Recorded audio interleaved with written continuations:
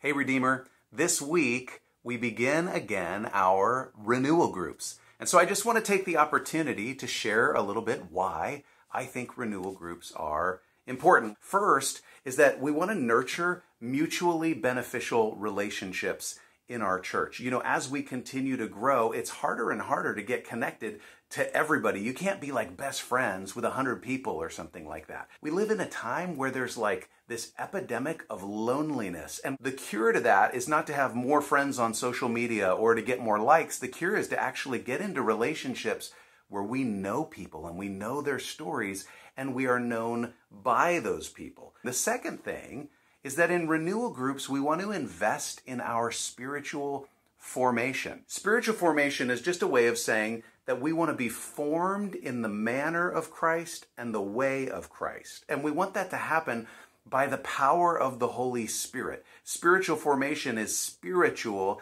in that it is guided and empowered by the Holy Spirit. So it's this process of transformation. Third, we want the groups to become a place where we give and receive member care. Again, with a group of like 100 people or so, it can be easy to maintain such a level of anonymity that when maybe I'm in the hospital or something happens and maybe I don't get noticed, and I'm like, how come nobody noticed?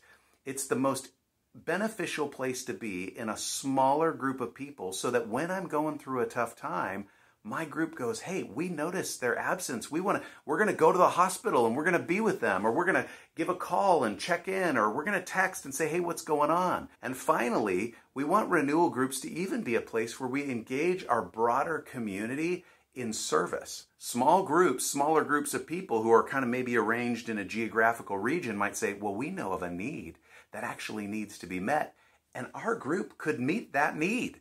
We would love to start seeing our renewal groups notice need and then be able to say, in the name of Christ, we want to go meet that need and serve folks in our neighborhoods or serve one another within the groups. But we want to be actively engaged in service in ways that help us to focus outward, not just inwardly at us, but noticing other people. Maybe folks who don't yet know Jesus. Maybe through our acts of service and presence in our neighborhoods, we actually get to start communicating who Jesus is just through our actions of service. So these are the reasons why I think renewal groups are so important and why I'm actually really excited for them to begin again. We want to nurture mutually beneficial relationships. We want to invest in our spiritual formation, and we want to give and receive member care. And we also want to engage our broader community in service.